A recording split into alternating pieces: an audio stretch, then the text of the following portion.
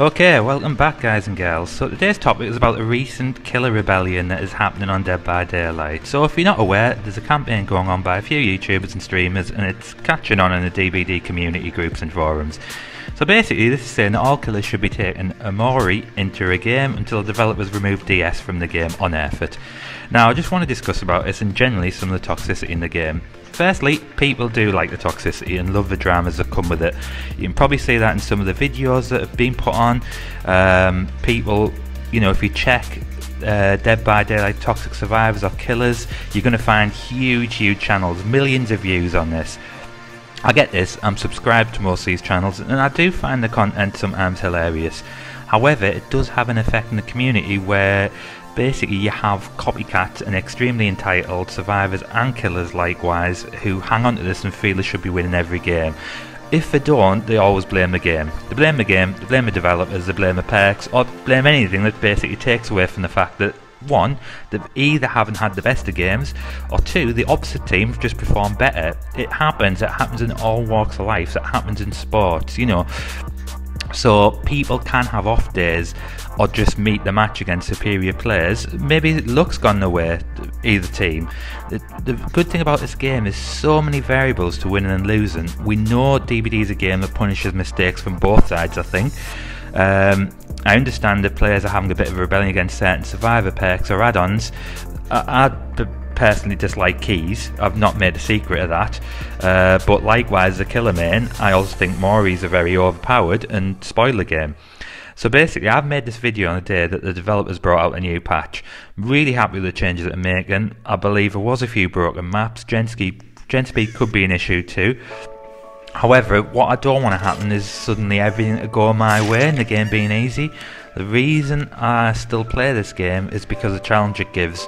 Yeah, sometimes I have a stressful game and I've heard that saying a lot. People are like, it's not fun, it's stressful. You know, most games are stressful. You know, when you are playing in the competitive mode, you are going to get stressed. It happens. You know, I've used to play FIFA before.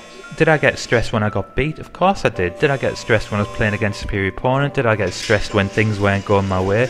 Yes, of course, that's the nature of the game, but tell me in real life what, you know, you can't relate that to anything else. You know, if the game was easy, if I was winning every game, if I was just walking through all the teams, not a problem whatsoever, then I'd end up not playing this game anymore. I'd find something else to play with. So developers, they've got to have a very tough task on their hands. So basically trying to cater for two different sets of players. In amongst them two sets of players, they've got to cater to, what, 20 different rank stylings? Or even if you use the colours, 5 colours, is it? 4 or 5 colours? So they've got to cater for all of them. Now, is it balanced at the moment? I would say so. I know that's going to be frowned upon, but I would say so. The thing I don't like at the moment is Survivor Friends. The reason why I don't like it is it's just sometimes it feels like no matter what I do I can't win these games, but then you know what, sometimes I've won against Survivor Friends, sometimes I haven't. That's just how it goes. That's just the nature of the competitive element altogether. So even though I haven't won, has it kept me coming back to keep playing? Yes, because I want to get better, and I believe playing these teams has made me get better. The reason why I don't like keys and Moris, because people are going to say, well, you mentioned keys and Moris, is because they finish a game before the objectives are completed. So this is why I don't like them. So to complain about a perk like DS, I believe is completely missing the mark. So what they're claiming, it's a free escape perk, and I just don't get that, guys. What's happening? A scenario I can think of is I have someone's been unhooked at the very end. Gates are open. They've went near the gates. I've downed them again. They're the only survivor left around. The friends have left. I know they've got DS. And there's not much I can do because they're going to crawl out anyway. I'll pick them up. Is that classed as a free escape? You know what? I'll probably need to look at what happened in the rest of the game for me to get in that situation. You know, you watch all the top streamers, all the top YouTubers. I know I watched another video yesterday showing Ott, you know, complaining about it. Now, I've watched a lot of his videos, him and True Talent I watch a lot, and when they're playing, they're expecting the DS.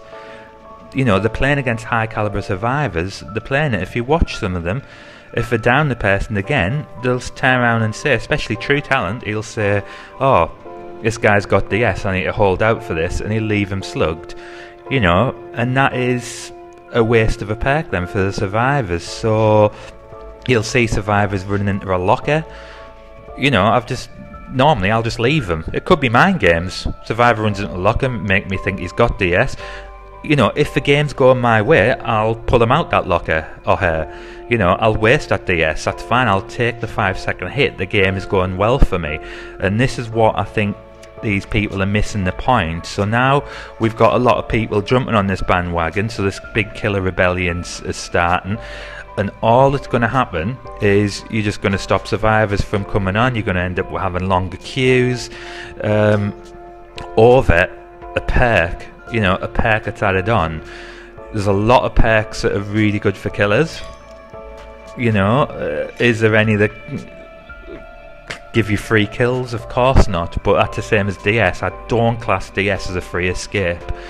You know the consequences as soon as you hit someone again after 60 seconds. I know people say, oh well, don't tunnel, but it happens. You know, you might have a teammate who does a really bad save right in front of you. You'll hit the one that's running off, or they'll hide and you'll only find the one that's been unhooked and you hit him. Now the options are there, you either leave him on the floor or you go take his DS off him, and that's it, it's gone for the game.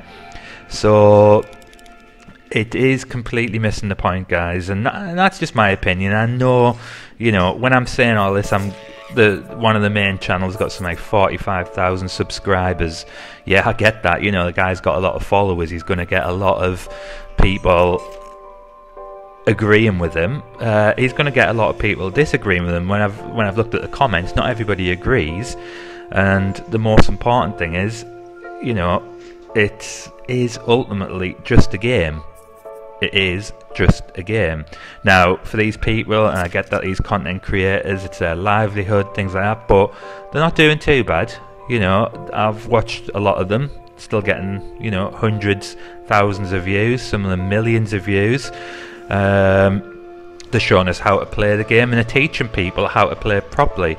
Like I mentioned, True Talent, you know, he's teaching you, yeah, this guy might have DS, don't pick him up, you know, I'll leave him down, or let's waste his DS. And that, they're adapting to the game, and that's what you have to do, rather than go, oh, we're going to do a rebellion, because all that's going to happen is the developers will punish either side.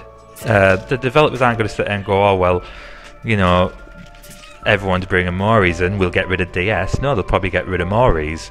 So, you know, have a think about it, guys, and let me know your thoughts. Definitely, you know, I mentioned this in the community. So what I've done, you've seen the the video playing.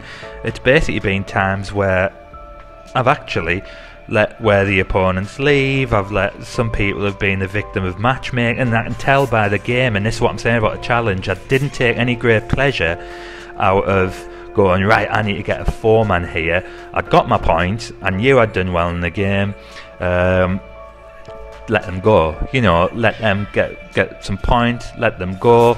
And after it, the amount of messages that I got from survivors was just so nice, you know, GG, thanks for that, oh, these blood points, I appreciate it, I'm gonna, you know, thanks for letting us go. You know, the game was over. There was one game that we've just missed it, but 3 of them escaped. I did D-pip in that game, but you know what, guys, I actually sat there and I thought, you know, these guys have outplayed me. They've outplayed me in the game on a map that I'm really good at as well, and they outplayed me. So the only way I was going to get that second kill was by camping that hook. And I just sat there and I thought, you know what, is it worth it? Is it worth it just camping the hook? Or shall I just turn around and say, right guys, I take my hat off to you, you've outplayed me on this game, you could still leave with 3 players. It's very likely you could still do that because they were very coordinated and organised. However, I'm not enjoying just standing here staring at that killer and trying to scare you off that hook and just trading on the hook. Let's get this game finished. It hasn't gone well for me, but I'll give you, you know, a bit of a clap and let yourself go, guys. Yeah, get out of here, and hopefully this catches on because you'll enjoy the game more. You definitely will. I've enjoyed it more. I've enjoyed the fact that I've still come up against competitive teams. Has all my games been involved with letting people go? No. You know, I've still come across the arseholes, I've still come across the toxic teams, and that's my challenge for me. This is what I get. I strive off trying to kill those guys. But for the nice players, you know, and players that, like I said, are a victim of matchmaking, just give them a little helping hand, see how it goes. So hope you enjoy the videos, guys, and I do appreciate it, but you know, comment below. I will reply to you. Drop me a comment, let me know what you think. Am I way off the mark? Is this Killer Rebellion a good thing? Is it something that should be happening? Is the game massively unbalanced as people claim it is? Drop it in the comment, let me know, and I will respond to you. Alright, and don't forget, guys, if you do enjoy the video, give it a thumbs up, press that subscribe button, and share it out. Let's share it out. I've put a couple of hashtags on there after speaking to a few forums. So we've got DEtoxbydaylight, where we get rid of the toxicity, and wholesome DBD. So share them around. Alright, thanks for watching, guys. Bye.